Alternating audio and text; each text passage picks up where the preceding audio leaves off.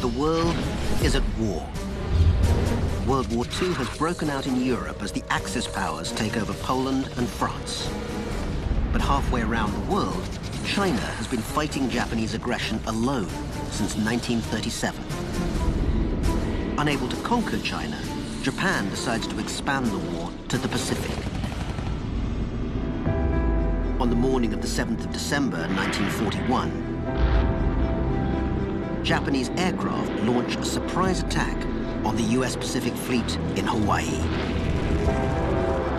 Within 2 hours, they've sunk 5 battleships, 188 aircraft, and killed over 2,400 American troops. It is a scene of utter destruction, a defining moment that shocks the United States. Yesterday, December 7th, 1941, a date which will live in infamy. That day, the United States enters World War II. This is a turning point for China. It's no longer fighting the war alone. My name is Rana Mitter, Oxford professor and a historian of modern China. I've spent years researching and writing about China's World War II, a conflict that raged longer than Europe's and was just as devastating. I'm traveling across China to find the last few remaining survivors.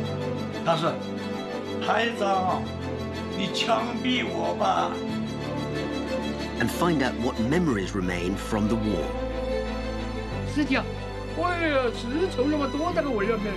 To reveal the true stories of China's struggle to survive against all odds.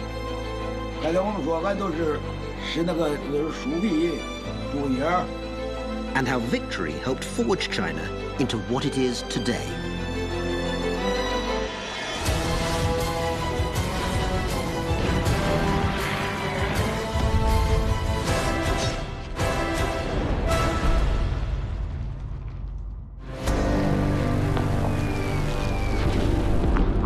For many Americans, World War II started at Pearl Harbor in 1941. For the Europeans, it started in 1939, when Germany invaded Poland.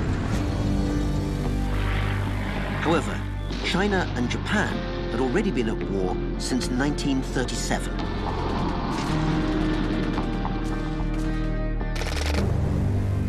In October 1938, Japan had control over much of northern and central China, including its major cities, Beijing, Tianjin, Shanghai, Nanjing, and Wuhan. Their troops were advancing west towards southwestern China. Their aim, to capture Chongqing.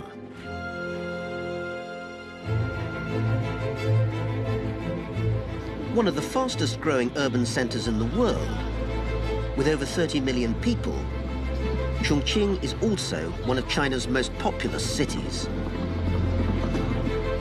But the city was almost left in ruins during the Second World War.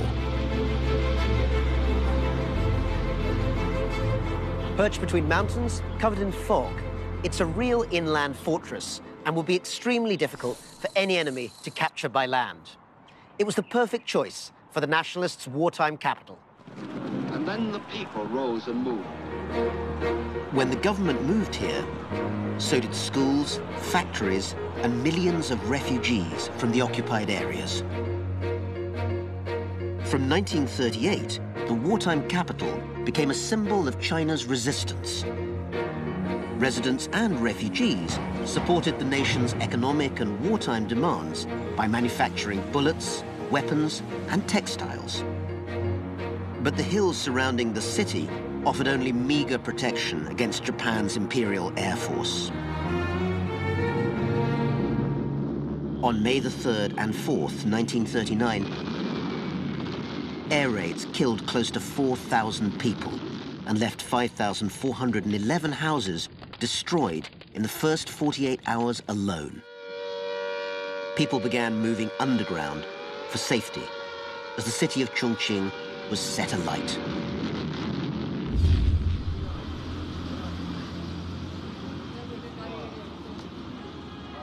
This restaurant is actually one of the bomb shelters that remains in Chongqing to this day. During the war years, this city had more air raid shelters than any other in China, over 1,000 of them, in fact. The Japanese wanted to bomb the government and its people into submission, and many perished during the attacks. In June 1941, thousands suffocated in a shelter as they fled from a day of relentless Japanese air raids. As a member of the air raid rescue team during the war, 92-year-old Gao Rongbing witnessed the tragedy firsthand and is still haunted by it today.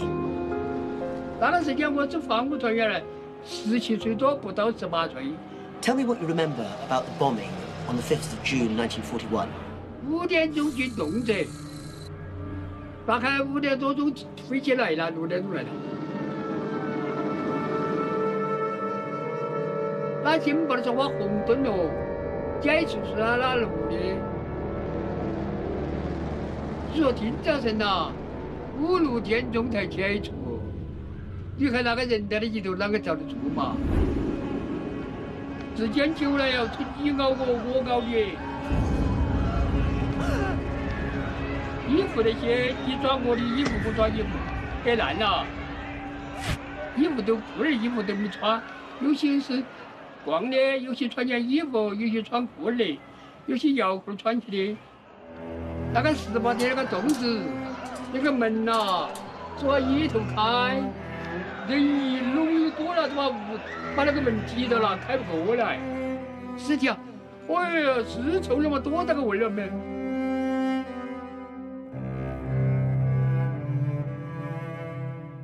这个在房对面去进去，你别的家抬不到好多。我尽是晚上抬，抬了3天3夜。这个时候我抓到一个，抬了个小姑娘10几岁，光看镜头的，我们看了都当时都哭了。 我个油花2个水都哭，都掉眼里。你们那个衣服给打到，好传染呐！ Listening to Mr. Gao's story brought home just how desperate people must have been that terrible night in the air raid shelter. They had nowhere else to go to protect themselves from that air raid. And it brought to mind that war does affect everybody, but it affects different people in different ways. By 1941, there were only enough shelters built to protect around 2/3 of the population. People piled in for safety even when they were overcrowded. The shelter where thousands suffocated is located in downtown Chongqing at Jiaochangkou.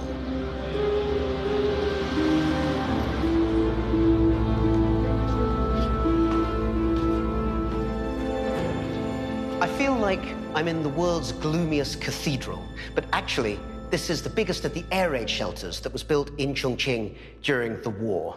It's big, 2.5 kilometers in length, and it's broad, about 4 meters at its widest. So on my own, it does feel empty, but I can't imagine what it would have been like with thousands of refugees here, panicked, sweaty.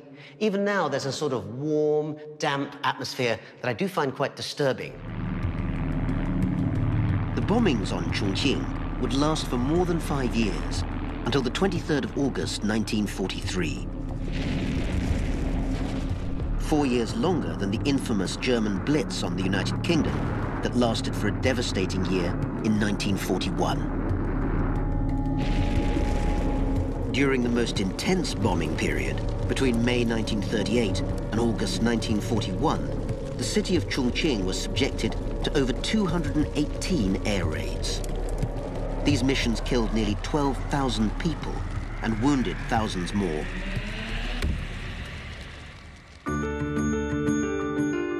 It was imperative for the Chinese to hold on to the West and for Chongqing, the wartime capital, not to fall.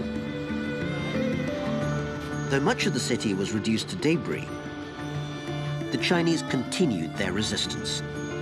Japan had occupied most of China's major eastern seaports and railway lines. The country was becoming cut off from the outside world. To maintain an armed resistance, China needed aid and supplies from the outside world. And the best plan seemed to be to build a new road from Yunnan across the border to Burma. But it was a near impossible challenge. To build more than 1,000 kilometers of road through remote mountains and jungle. And if they didn't succeed, the resistance could grind to a halt and the whole country fall under Japanese rule.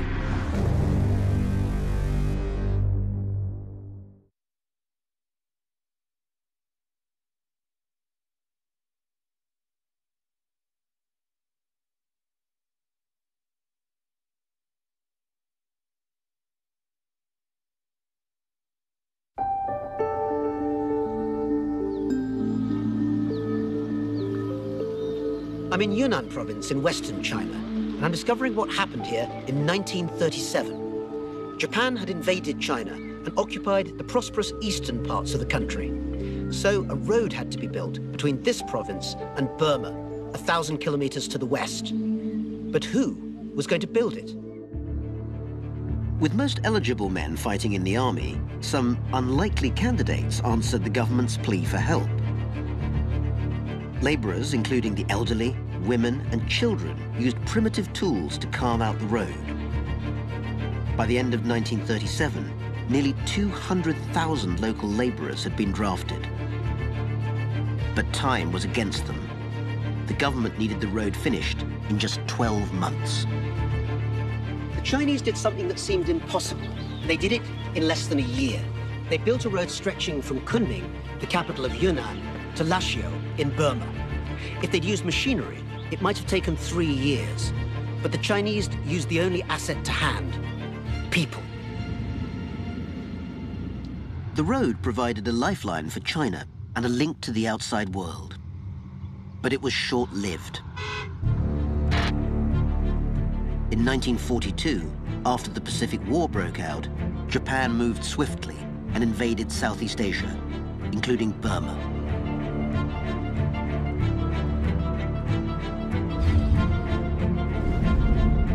They then made their way to Yunnan and occupied key towns along the Burma Road. China's lifeline had been severed. An Air Transport Command plane takes off every 6 minutes. The only reliable way to keep supplies flowing was by air. But because of the threat of Japanese airstrikes, an unconventional, more dangerous route was devised. Over the Himalayas, from Assam in India to China.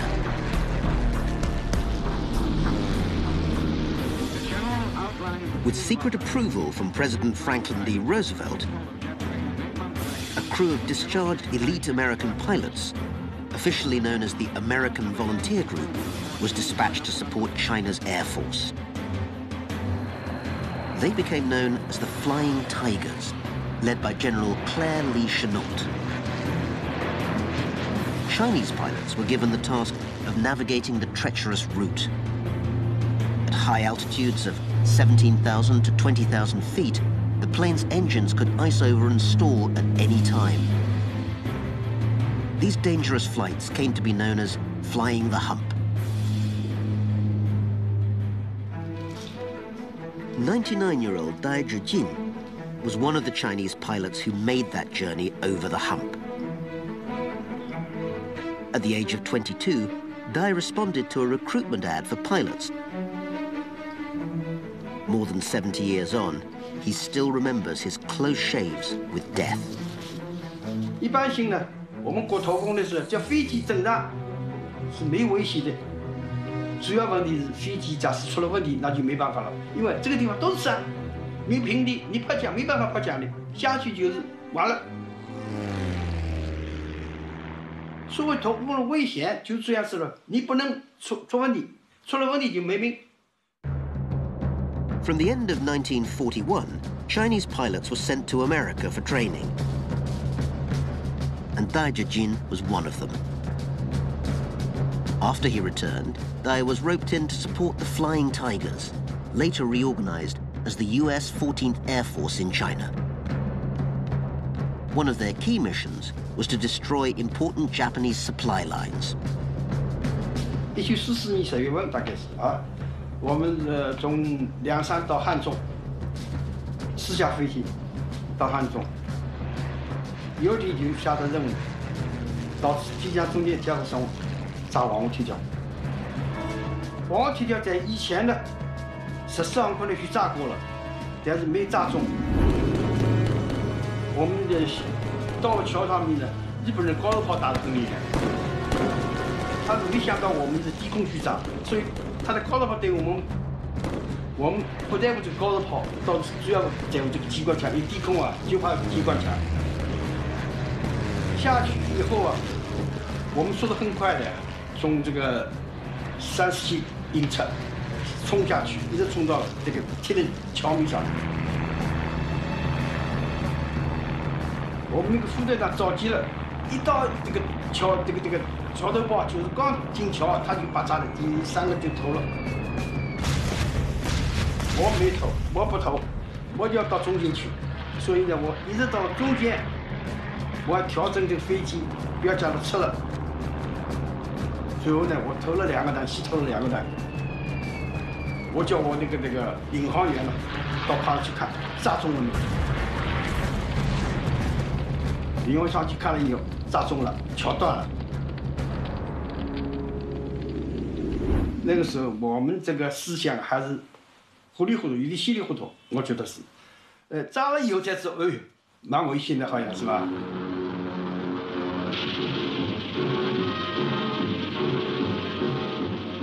Although the Flying Tigers boosted China's air defense and kept supplies flowing, the country needed more relief than just ammunition. Supplies from across the Burma Hump couldn't keep China's armies fed. They couldn't continue the resistance. So to solve the food problem, the nationalist government implemented a policy that would compound an already desperate situation.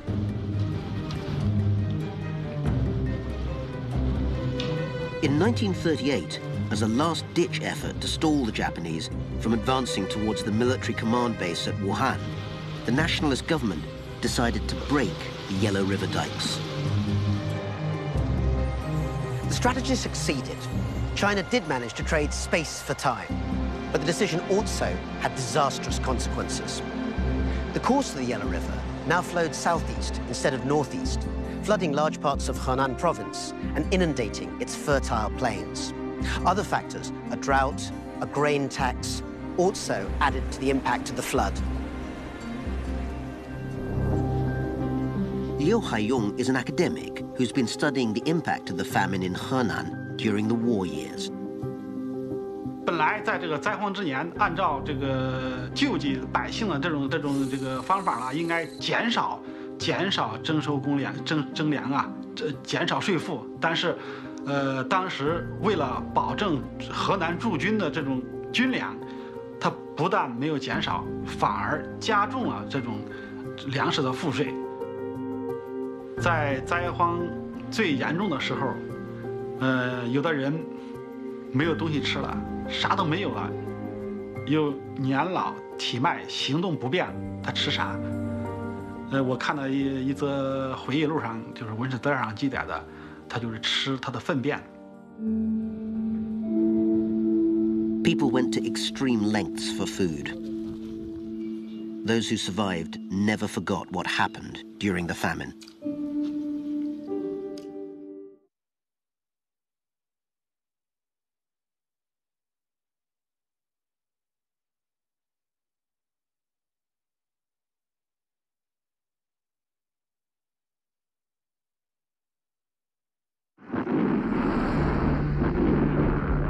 World War II has broken out.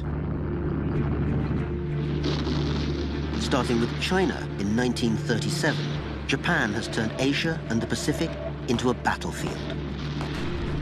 In an attempt to stall the Japanese from advancing towards their military command base, the nationalist government breaks the Yellow River dikes in 1938. But widespread devastation ensues in the following years.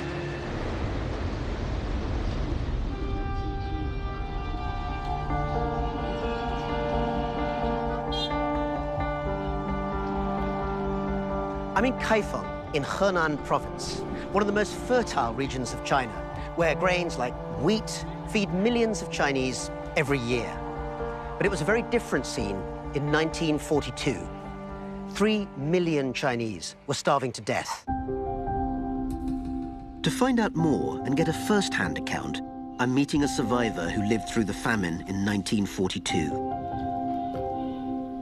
88 years old now, Wang Yanchun was a teenager in 1942. Conditions were harsh, and his family of 11 were forced to live at the local temple after selling their house. What did your family do for food during the famine? What did you eat? 刚才我们说，俺都是吃那个树皮、树叶。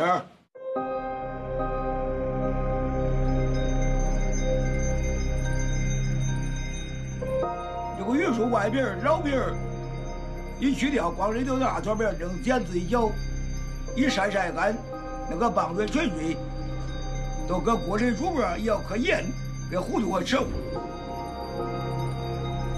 这要让村里的树叶来完了。 有个大榆树，有别着放在还告诉我到点我看有一个它外这个榆树往外发一棵增长，一棵增出来。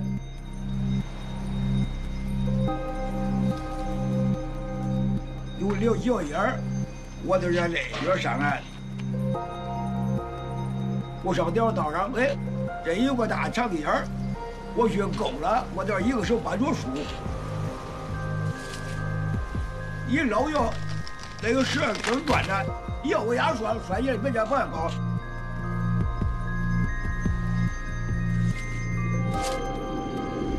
You saw some absolutely horrific things during the famine.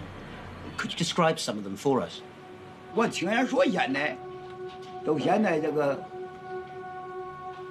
开封供电局那边有，现在北国大路西南角那会儿。 卖人呢，一会儿谁男的谁不让媳妇嘞，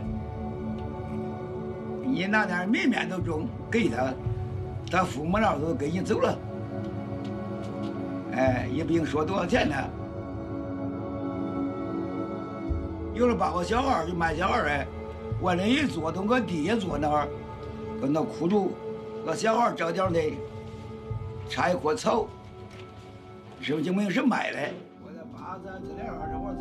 Wang Yanchun was 14 years old when the famine hit. He was the victim of a chain of circumstances, and suddenly he was eating bark from trees. The war was destroying the very fabric of humanity. The famine showed how desperate the situation was. As Chiang Kai-shek himself observed in his diary in 1943, if the war drags on more than a year, then China might not be able to sustain the situation much longer. On February the 18th, 1943, Madame Chiang Kai-shek went to the United States to rally support for the war against Japan. She addressed the US House of Representatives. China is eager and ready to cooperate with you and other peoples to lay a true and lasting foundation for a sane and progressive world society which would make it impossible for any arrogant or predatory neighbor to plunge future generations into another orgy of blood. She won them over with her charisma and helped pave the way for China's inclusion in talks about the ending of World War II. But the political reality was much less rosy.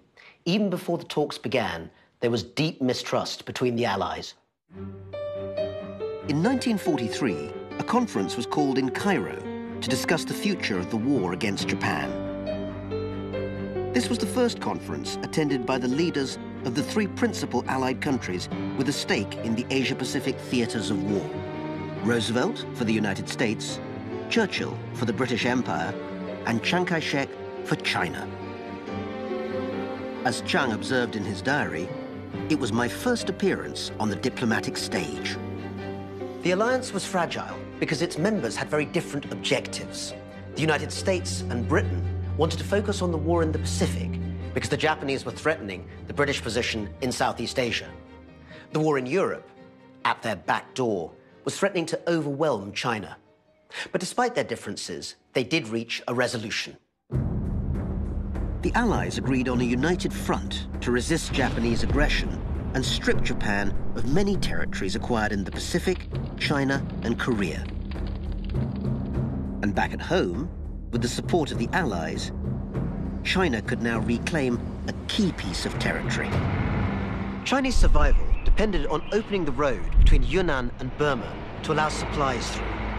The strategy was a two-pronged attack from Ledo in India and southwestern Yunnan into northern Burma. But they couldn't do it alone.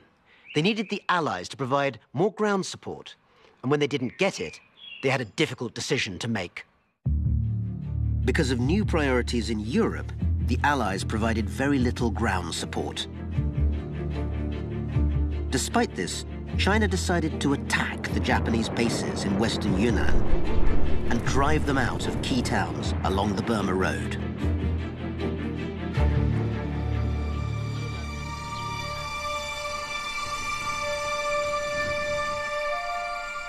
I'm in Tengchong, in Yunnan, near the border with Burma.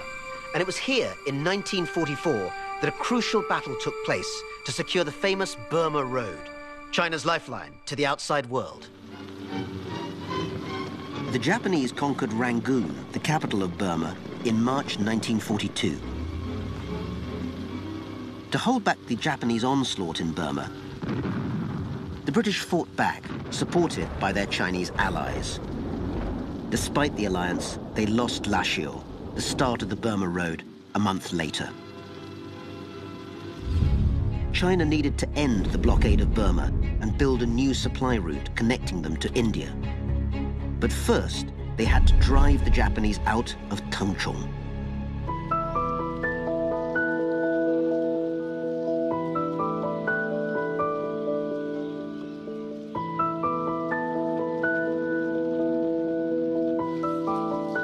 This is one of China's best-preserved World War II cemeteries, and it's filled with soldiers who died at the Battle of Tengchong in 1944. They were members of the Chinese Expeditionary Force. Among their number, 10,000 elite troops who were trained by the Americans in Yunnan and in India. Known by their code names of X and Y Force, they would become legends of the Chinese resistance. In May 1944, the battle for Western Yunnan began. The 54th Army, 198th Division, led by General Wei Huang, the Chinese Expeditionary Force, advanced towards their first target, Tengchong. But before they could reach the enemy base, they had to cross the mighty Salween River and the nearly impassable Gaoligong Mountains. If they failed, China's resistance would be in grave danger.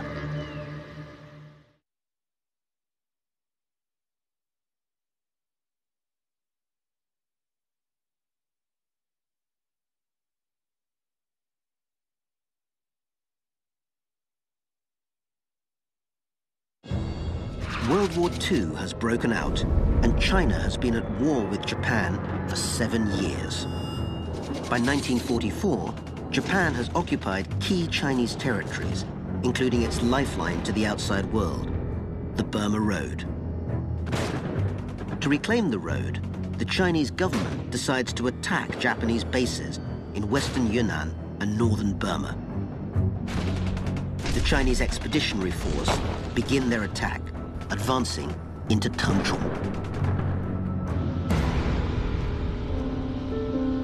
Countless nameless soldiers died in the battle to regain the road. Their sacrifices have been documented in the collections of Duan Shenghui. A private collector, he's amassed a huge number of items left from the Yunnan-Burma battle. Could you tell me why you decided to set up this museum in the first place? 是这样的，就是我从小啊就听着祖父这一辈人，讲日军占领的腾冲，杀人放火的这些故事，所以从小呢就有一个信心，就有一个目标，就是要把这些战争的这些遗物收藏起来，以一种物化的方式呢，让大家记住这段历史。让我们以后的人呢，这样来警醒这段历史。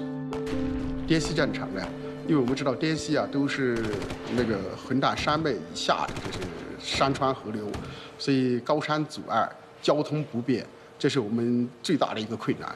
第二个困难呢，就是当时盟国的支持。其实当时我们虽然签订了协议，在支持中是大打了折扣的。With limited support from the Allies, the Chinese Expeditionary Army was stretched. But that was not the only difficulty they faced. To reach the Japanese, they had to cross the mighty Salween River. But the only route across, the Huitong Bridge, had been bombed by the Chinese army in 1942 to stop the Japanese from advancing into Yunnan through the Burma Road. U.S. Army blasting machine. Wow, amazing to think it was used at that time.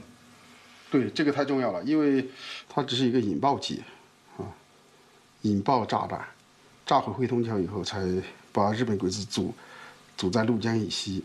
主要是汇通桥啊，是当时整个滇缅公路的咽喉。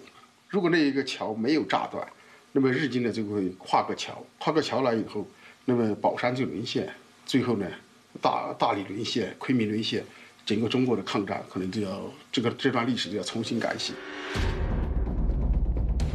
Duan Shenghui's collections provide a window into China's past, and the artifacts remaining from the war showed just how brutal the battle was. Tengchong was finally won by the Chinese on the 14th of September 1944 in their campaign to regain control of the Burma Road. Another decisive battle was fought at Songshan.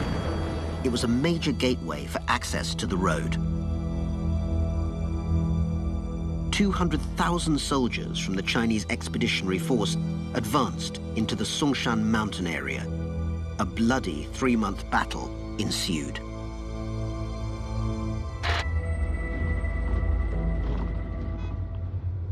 I'm on my way to meet 87-year-old veteran Li Wende, who fought in the Battle of Songshan at the age of 16. His memories of the war are crystal clear. Li was forcibly recruited to become part of the army while he was out working in the fields. After only a few months of training, he was sent to the front lines in the Battle of Songshan.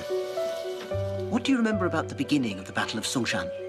日本飞机来得多啊，我们开上阵上来第3天、第4天，日本飞机这个高头打小炮一样，打个小鹅飞机一样，放了大气嘛，个枪的炮的声音、炸弹的声音，这种嘛分不清了。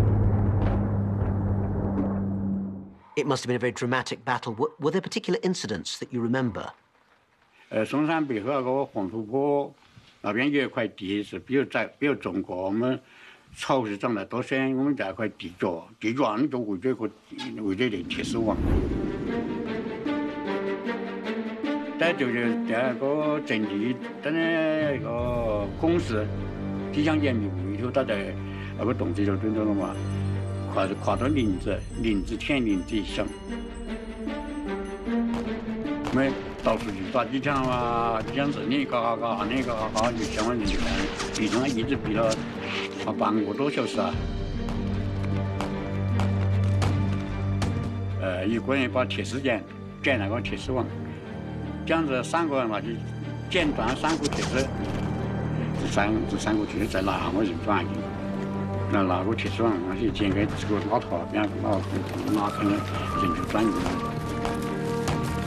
就冲进去，我那个副连长给我上前，上去就拿先投了手榴弹，手榴弹投了以后就拿冲枪就打到进去嘛，日本人就想退了。等现在到了边头，那个副连长。 拿着枪上把地上站上去，再摇进他海上呢，这样咵，你说了还不是？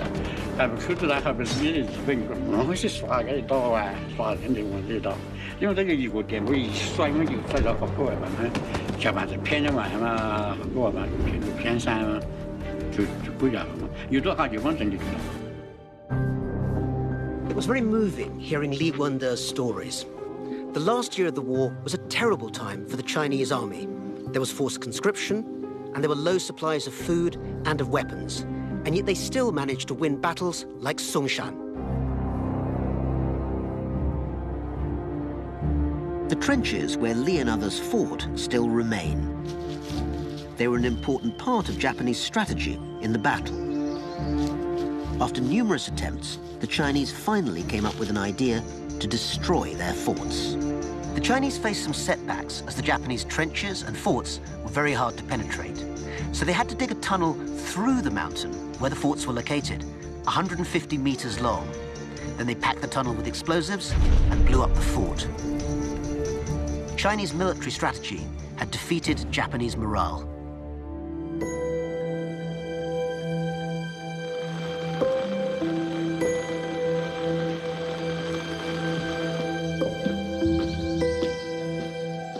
Songshan was finally recaptured on the 7th of September 1944 at the cost of 7,600 Chinese soldiers and some 1,200 Japanese defenders. As a result, the Allies recaptured western Yunnan and northern Burma and regained the Burma Road. This also helped clear the way for a new Yunnan-Burma road, the Ledo Road, which was finally opened in January 1945. Thanks in significant part to the brave actions of the Chinese Expeditionary Force, the Battle of Songshan was an important turning point. 20,000 Chinese soldiers fought at the Battle of Songshan, and 8,000 were killed. These life-size statues commemorate the courage and contribution of these soldiers, which had been forgotten for so long.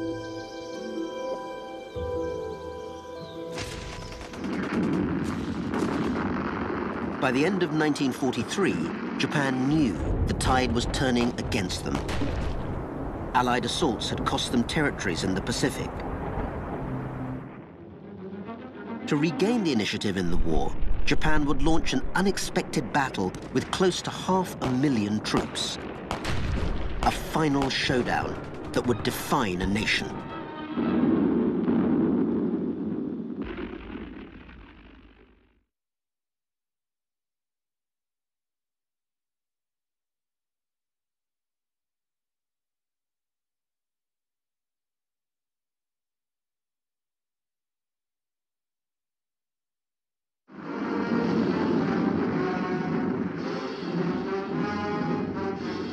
World War II has engulfed most of Europe.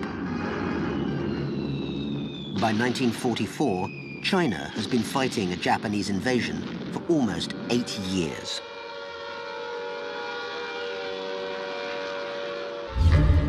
The Japanese want to destroy US air bases in China, as well as open up land and rail lines to rescue isolated Japanese troops in Southeast Asia. In 1944, they launched Operation Ichigo. It's a huge thrust into central China that the Japanese hope will stretch the Chinese army beyond its limits and bring an end to China's resistance. This might be the final campaign. I'm on my way to Hunan province, where one of the fiercest acts of resistance to Operation Ichigo took place. After the fall of the provincial capital, Changsha, the Japanese moved on to the city of Hengyang. The Japanese were closing in on Hengyang, a major railway junction and gateway to the south. But something was in the way. 18,000 Chinese troops under General Fang Xuanjie were defending a small fortified base against an onslaught of more than 100,000 Japanese troops. 94-year-old Rao Pingru fought in the Battle of Hengyang. Hailing from a family of scholars and academics, Rao was the only one in his family who didn't follow that learned path. The war had started, and he felt he had no choice but to fight.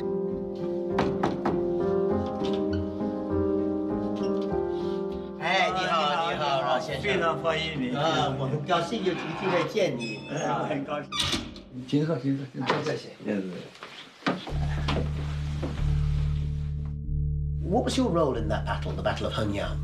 打汉阳的时候呢，是第10军被这个日本军队包围了，我们是100军，奉这个命令去解救他，但是呢，就是20公里的地方就受到日本的阻拦。从早晨8点钟一直等到下午4、5点钟，还是没有办法打进去。我记得我那个时候夏天很口渴啊，想喝水，又不能离开部队，没有水。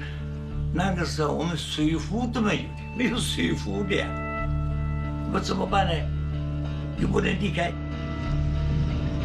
就是旁边那个稻田呐，最少稻田里面，我就拿一个茶杯，大茶杯子，就这个稻田里面水舀一碗水，不吃不行呐，很难喝，我喝下去，解渴了。我所在的这个100军呐，是装备很差的，我讲个给你听，完全没有钢盔的。我们没有皮靴，没穿草鞋，都是布的衣服，粗布衣服。枪呢是很老式的，那个795步叫汉阳造的，那是很老的这个枪。炮嘛就是配皮炮，所以我们装备也好，武器也好都很差，跟日本比不好比。我们这个一个炮站，我是排长，有2门炮啊。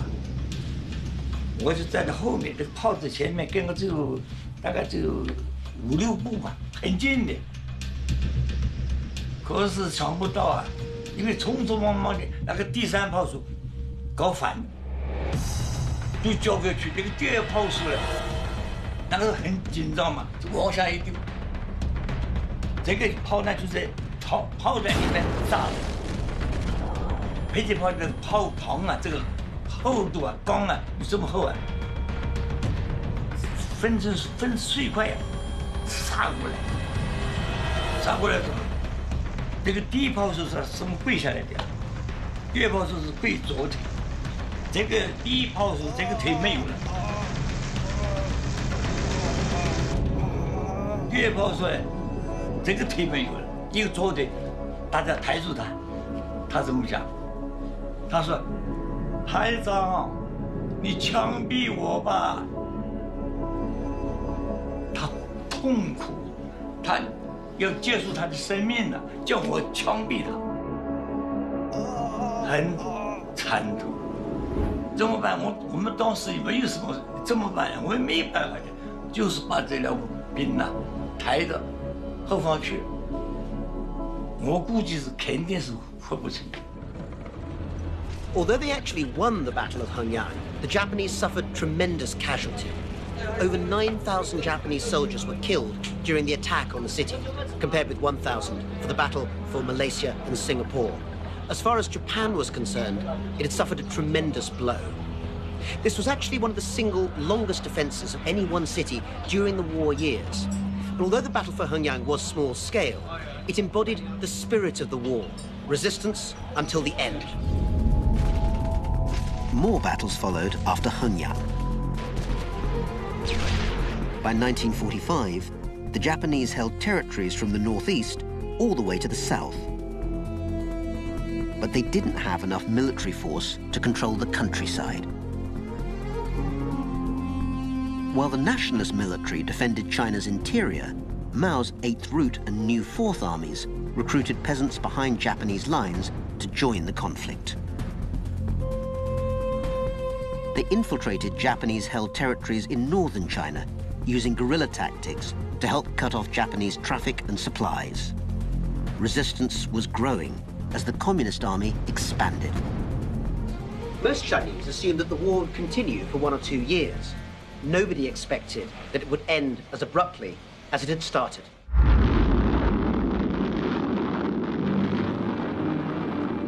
On the 6th of August 1945, the US dropped an atomic bomb on Hiroshima, and another 3 days later on Nagasaki.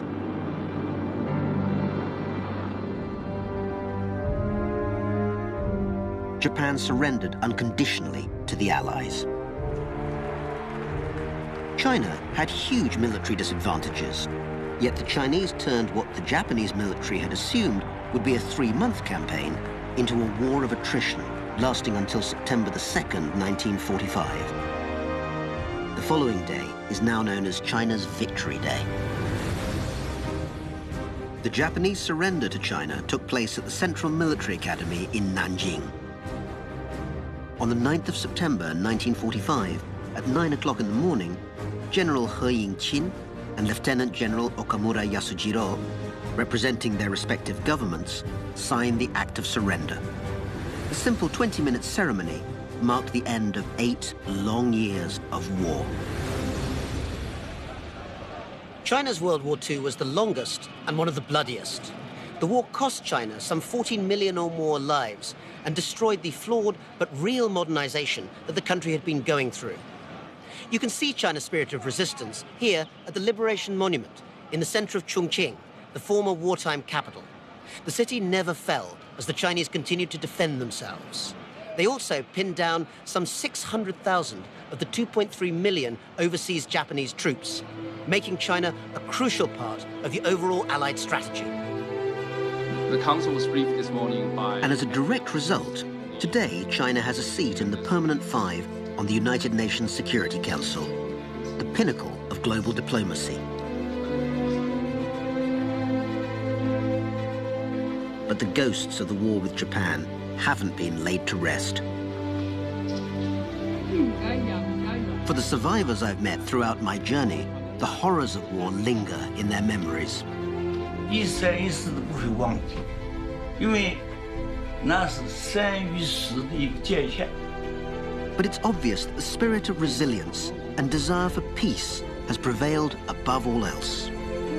我希望我们人们不要忘记这一段历史，要反对战争，要珍爱和平。 China survived World War II and has emerged as a leading world power, but not without the sacrifices of those who fought for freedom against all odds.